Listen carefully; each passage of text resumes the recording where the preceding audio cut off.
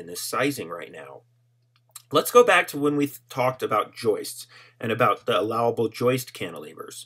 When we were learning about joists, we learned that they could cantilever up to 1/4 of their actual back span.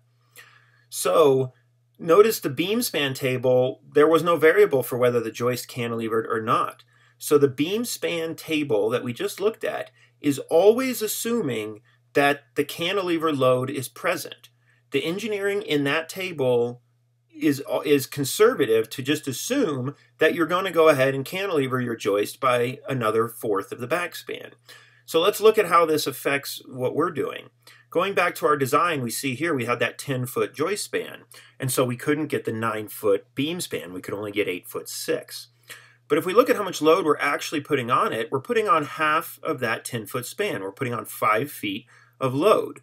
However, the beam is being sized as if we were supporting another 2.5-foot cantilever beyond it, but we're not. So the beam is being undersized, or I guess I should say it's being oversized in the analysis we just did. Same thing's happening with the upper deck, whereas it's really only supporting 4.5 feet of joist. The sizing we just did is actually for another 2.25 feet of joist hanging off the end. So looking at this from a side view of the dramatic effect that this has when you have a joist that does not cantilever, here's our 10-foot span. Half of that, being 5 feet of joist, is bearing down on our post. But we just went to that span table to try to size this based on the 10-foot joist span, and what we're actually sizing it for is another 2.5 feet. That's 7.5 feet. That would be the equivalent of a 15-foot joist span with no cantilever. Look at the graphic below. Even if we used an 8-foot joist span in the column, when we looked it up on the table, the beam would still be being sized for 6 feet of load, which is actually more than we put on it with a 10-foot joist span with no cantilever.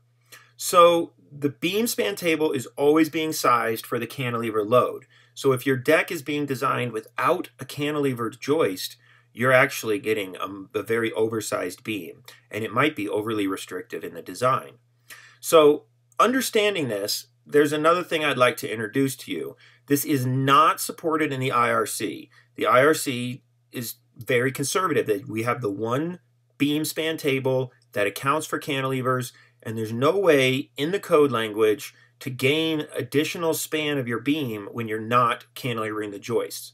But understanding the dynamics and how it's designed and what we just saw here, I'm speaking to the plan reviewers out there and the code officials. You might want to consider the flexibility of using the next joist span size down, like a 2x or an 8-foot joist span, if someone's using a 10-foot joist span with no cantilever. If there's no cantilever, you're safe to go to the next size down in the joist span and be a little more flexible in approving decks. There's one other thing I'll show you to help you kind of understand the math behind this. But again, this is not coming out of the IRC. This is just trying to use what we have in the IRC prescriptively to gain as much flexibility in deck design as possible. So this is the 0.67 modifier. So if you look at the top, you see our condition we actually have that we just reviewed, a 10-foot span with no cantilever. And if we look at the bottom, we see the way the IRC table is assuming that span to be. The IRC table thinks we have this additional load out on the front that beam is completely supporting. So in reality, this is what we're supporting. We've got a 5-foot load onto the front of the beam. So we'll take our span actual, as you see I'm going to build a formula below, our span actual and divide it in half. And that gives us the 5 feet in red that our beam's supporting. If we take that 5 feet and we translate it down to the way in which the table in the IRC thinks we're loading the beam, we can see that it would cover the half span as well as it would be covering that cantilever area. So we're going to take that and we're going to divide that by 3, by a third. Multiply it by a third, divide it by 3, however you want to look at it.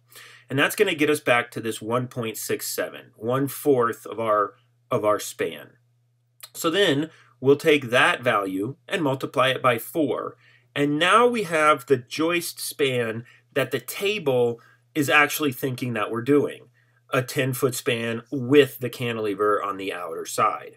So if we reduce this formula, we get to the span actual times 0.67 would equal the span total.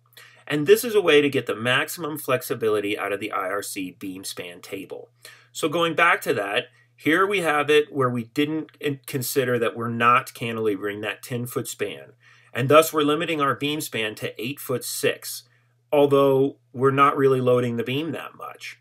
So if we take our 10 foot and we multiply it by the 0.67 multiplier, we get about a 6'8"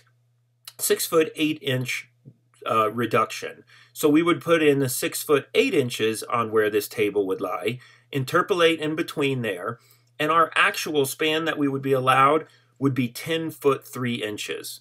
So that gives you an example of how much this table is really kind of dinging you in your design if you're not cantilevering your joists, or if you and your code official are not able to work through it the way I just explained to give yourself a little more beam span when you're not cantilevering. Okay, so to wrap that up with beam sizing, with a cantilever, use the correct joist span column in the beam span table. And in fact, that's all the IRC is going to let you use, whether you have a cantilever or not. But if you can talk this through with the authority having jurisdiction, or if you are the authority, you can also consider that when there's no cantilever, you can use the next lowest column down in the joist span column. Or to even be more flexible, you could use the actual cantilever or the actual span with no cantilever times 0.67 and then use that joist span to look it up in the table. Again, those last methods are not part of the code. They're just a translation of the code for maximum flexibility in the design. So we hashed that beam out. We're going to go with a triple 2x8, and based on the analysis we just did, a triple 2x8 for the lower one as well. However, we got to look over at this beam here, and we have another problem. In the beam span table, there's a footnote that states beams supporting deck joists from one side only. Again, in order to produce maximum beam spans in a pre-engineered table, the